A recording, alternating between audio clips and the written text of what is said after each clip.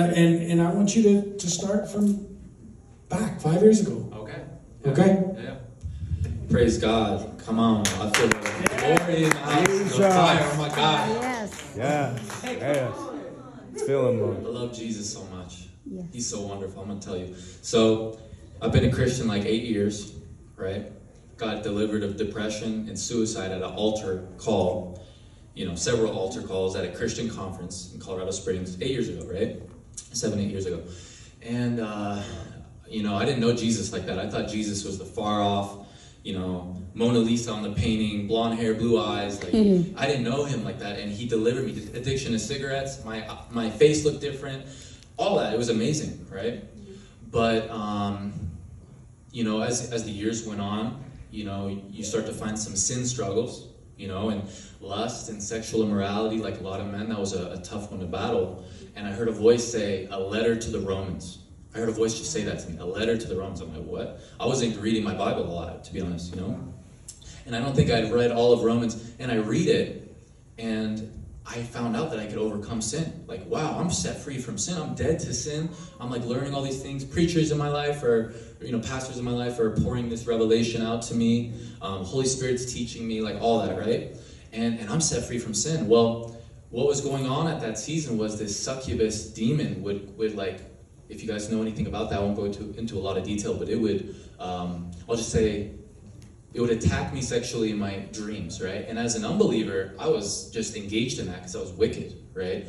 But now God had not just convicted me and given me a new heart, He had set me free from sin. I was like, I don't even like this stuff anymore. I don't want it.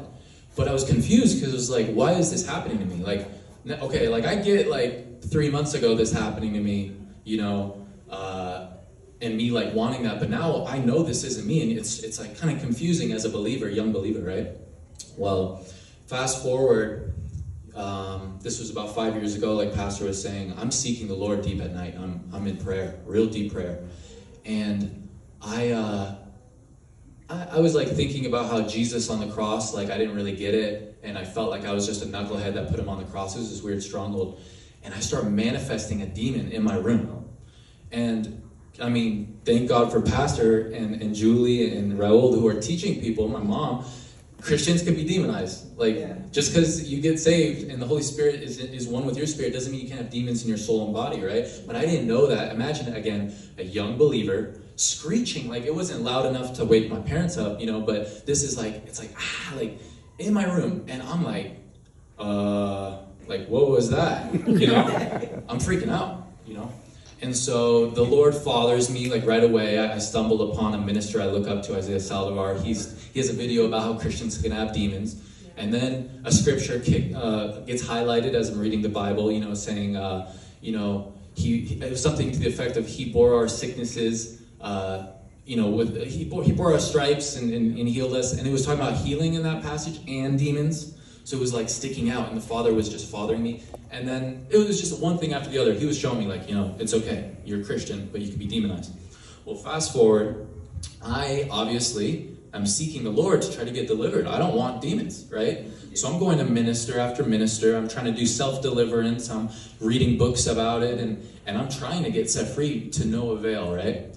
Like the woman with the blood issue, you know, I'm just, everywhere I'm going, I'm not getting set free, you know?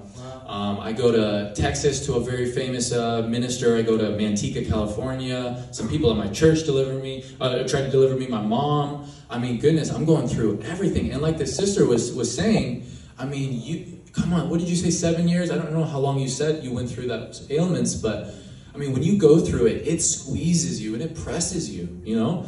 Like in John 6, when Jesus says, eat my flesh, drink my blood, it says in John 6:666, right? It says many disciples no longer followed him, you know? Job's wife, when Job's going through hell, she says, curse God and die. I had some moments where I felt like saying, curse God and die, you know? When you're seeking this so much, you're like, what's going on? Like, what's wrong with me? Why does this have to happen to me? Why does this brother get delivered and this sister gets delivered? You hear all these testimonies, and I went through everything you could think of, every roller coaster of doubt and then not doubting. I had backsliding seasons. And check this out, and this is a good message why you never want to open up a door to sin again in your life, right? Now, we make mistakes, but don't willfully, don't go into sin, because what I had done was I backslid, and I said, you know what? I'm so tired of this. I was tired of where I was at in life, and I reopened that door to pornography that he had shut already. And the last state of my temple was worse than the first. So that succubus that I had, probably as an unbeliever, I mean, I don't know where it entered, but probably as an unbeliever, because I remember these attacks, I just didn't know it was a demon, had increased, and more wicked demons came in, right? So the person that's already struggling, hurt and broken, I'm a broken son, I don't even like that stuff, but I'm opening up that door because I'm just sick and tired, right, of being sick and tired. You know what I'm saying? I had opened it up again, and this temple, I mean, I felt more demons on board, Sin, like, you reap what you sow. You do. You reap what you sow. If you want sin, if you want to willfully, again, we make mistakes, and God is so merciful, we're getting sanctified, but if you want to open up that door again, just know it, like, you're going to get burned. So I just want to be the testimony that you don't need to spend 5 years trying to go find a deliverance minister. Come on. You know what I'm saying? Like, just go find grace in time of need. That's what we need to do. Come to your knees and say, Father, like, I'm broken. I don't want to open this door again. But I did, and he fathered me, right? And so I'm going through everything. I'm going through, am I even saved? I'm going through, I am saved. I'm ministering to people. God even used me for deliverance. I was at a conference in Arizona. God tells me to go to the bathroom. There's this young man who's like just chilling in front of the sink, like looking real stern. He's like, hands on the sink, and he's like closing his eyes. I'm like, I don't know if that was the Lord. I go out, and I just feel the Holy Spirit saying, you go back in that bathroom, right? I'm like, all right. I'm like, hey, brother, this is at a Christian conference in Arizona, in the bathroom. And I just, I don't know why Holy Spirit's leading me to say this. I'm just going to say it and get back to what Pastor wanted me to preach. But yeah, he was talking about how he had seen people get shot at a young age, and he had some struggles, and he was doubting what the Bible said. And I just started ministering to him, and he starts manifesting a demon in a Christian conference, screeching to the point where the leadership had to come drag him out. So I'm going through this confusing thing where I'm demonized, looking for deliverance like it's water and there's a drought, not getting it, and then being used by the Lord. How confusing could that be? Like this sister, you're having an ailment. Everyone's saying, where's your faith at? Where's this? It's like Job's friends. They're saying, oh, dude, it must be because there's some secret sin. There's something going on in your life. You got some curse or this or that. And that wasn't the case. Like, man, I was repented up. I wasn't walking in it. I reshut the door to sexual immorality, came to the Lord and said, hey, Lord, I'm reaping what I sow, but I'm begging of you for deliverance. And so, anyways, I'm just going to fast forward. There's a lot to say on that whole story, but, it kind of culminated with, I had, even a couple months ago, gone for another attempt for deliverance, went to some friends in Fort Collins, and they went at it, and I don't know why, but I would go to minister after minister, it would manifest. It would be a long thing of the demons speaking out, and to no avail, to no avail would the demons leave, right? And Raul, I gotta shout out Raul and Elijah, and my mom. This is the three. I gotta really shout out my mom, Raul, and Elijah. Raul, I had talked to him recently, and he said, don't be like the guy that's on the rooftop. I forgot this idiom, but it's like, don't be the guy is it a rooftop and it's a flood? In the ocean. And he's asking God to save him, and there's a helicopter that passes by and a guy in a canoe. And because I was discouraged, Elijah was saying, you should go for deliverance. And I'm coming to 420 seeing that deliverance is everywhere, but it hurt. Yeah. When you've been asking God for something for so long where it becomes a touchy subject, and when you think about it, you're like, I'm going to just keep praying, I'll keep doing my thing, I'll minister, I'm not giving in to sin anymore. But the deliverance topic, I think we'll chill on the deliverance topic. I think we'll chill on talking about me getting my lung healed, right? I don't want to talk about it. I love the Lord. On paper, I'm saying, all right, I believe God is good. I believe he wants me to be healed. But and the faith thing, I'm so happy you were talking about faith, because he taught me, man. I'm just going to jump to the end of the conclusion and just say it, because I feel like I'm about to pop. I got delivered of a demon, family. I got delivered of a demon. Jesus Christ delivered me. He delivered me, guys. And this is what I learned. If I learned anything, if you want to have faith, this sounds cliche and hallmark, but it's so true. If you want to have faith, you need to know that he means it when he says he loves you. Come on. Jesus said, what father amongst you, if you ask him for bread, is he going to give you a scorpion? An evil father. Hitler, if he had a kid, I don't know if he had a kid, but Hitler would have probably given him some bread, right? Is Hitler good? No, he's evil. So how much more Yahweh? Yes. How much more the Father of lights, who says in him is no shadow of turning. He's not like, deliverance, I'm going to give Elijah deliverance. I'm going to give, so-and-so deliverance. Alexander, I'm going to hop over you, That's not, he's not double-minded like we are. So double-mindedness means you're not looking at the Father because his mind is single. It doesn't matter if it's been 5 years, 7 years, 7 days around Jericho. I was telling Pastor after I got delivered, and I'll get to that story, but Elijah, the prophet Elijah, tells his servant when he's crying out for rain, he says, go check for rain. It's 7 times. What's 7 in the Bible? It's completion. Yep. Boom, stamp of approval. Your 7 might be 10 years. Your 7 might be 2 weeks. Your 7, but just keep going. Yeah, it's a process. Exactly. And what did he do in the meantime? He got rid of, so reopening the door to sin got delivered in that process. He didn't just care about my deliverance. He cared about my deliverance. You know what I'm saying? Yeah. He cared about the sanctification in the process. I have had encounters with God that you don't get from just living life like normal. Like, he gave me some Job-like testimonies. It's like in Job, I was just reading it. It says, Job says at the end of his season, if you guys know anything about Job, Satan had afflicted him, and he wasn't healed, and his friends were telling him it's because you're a sinner, and he was actually a righteous man. He was confused about that, and God eventually heals him.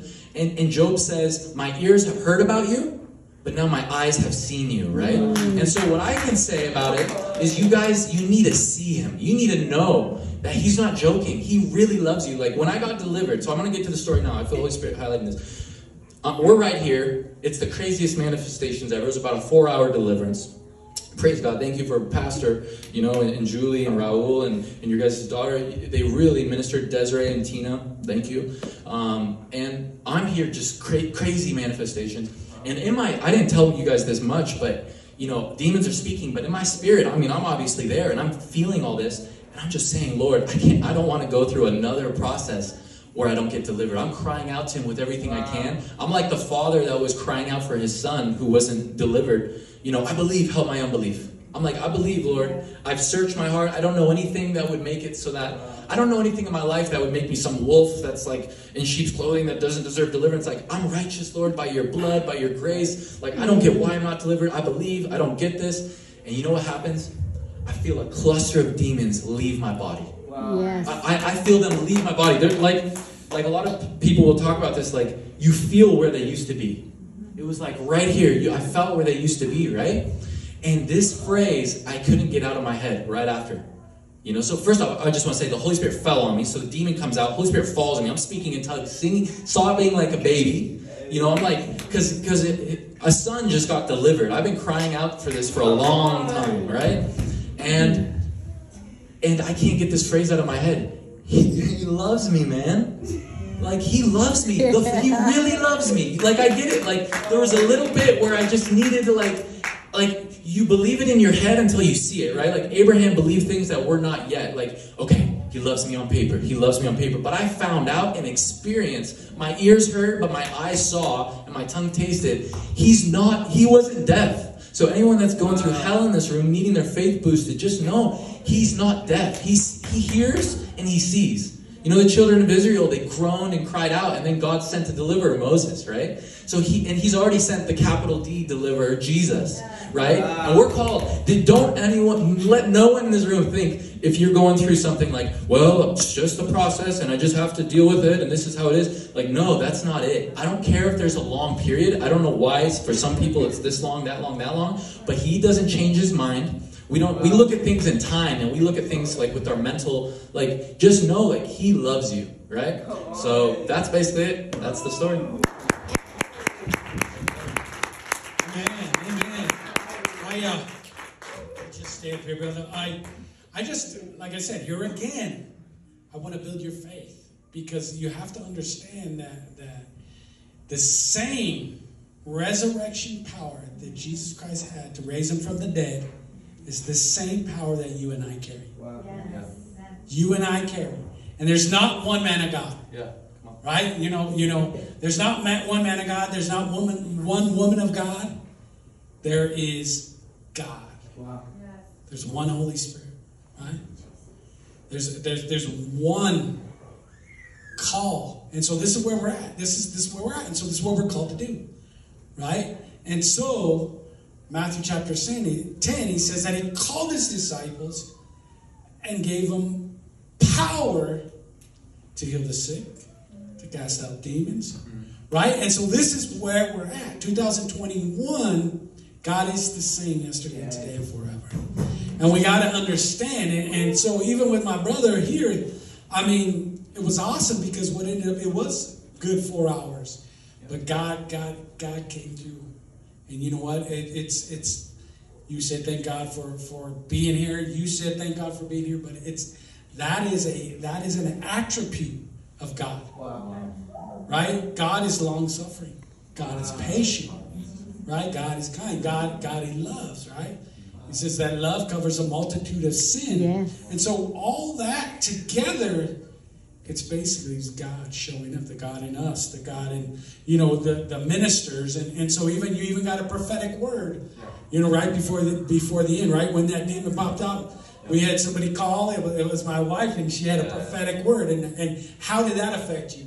Yeah, well, that only confirmed what was buzzing in my head. Wow. He loves me. He loves me. Like, I was freaking out, honestly. Yes. It's like you're going through this for so long, and you're like, he really loves me. And then you affirmed that, and I really appreciate that, sister. Like, that word really kind of made that even firmer. Like, he loves you. You said, I keep getting this impression that the Father loves you, Wow. And you even gave and I think this is important, when you get deliverance, having that prophetic word after the deliverance to give guidance and vision, because it gave me vision. The devil tries to say, did you get delivered, and this and that. It's really dumb, because lies are so stupid. It's like saying, this is really green. This is a green ceiling. Well, no, it's white. But if someone tells you it's green long enough, you're like, dude, is that green? Maybe that's a green ceiling. No, it's a white ceiling, and I got delivered, all right? So shut up, right? So, but it helped me because it said, you were saying, like, you have to fight.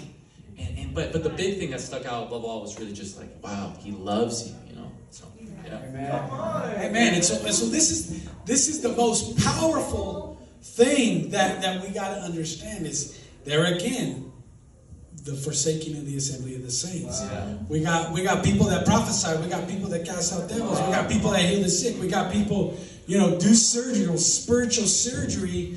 And what that looks like, it's all strategic. And where the Lord is showing me is, it's like a symphony. Wow. God is using one with a breaker, one singing in the spirit, one just all of these in tandem. And like I said, even like, there's no distance in the Spirit, right? We have one Holy Spirit.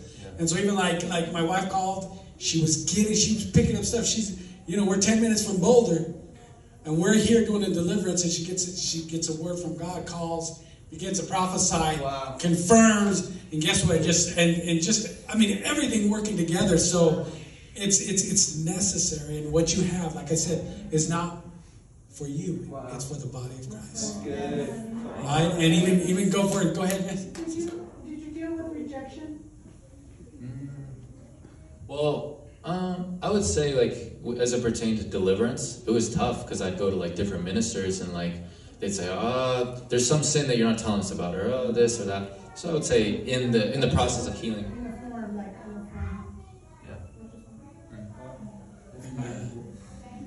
Amen. And so, even at this time, brother, thank you. Yeah. Thank you. Bless you. Thank you for that. That is so faith building. As Brother Alexander was giving his testimony, I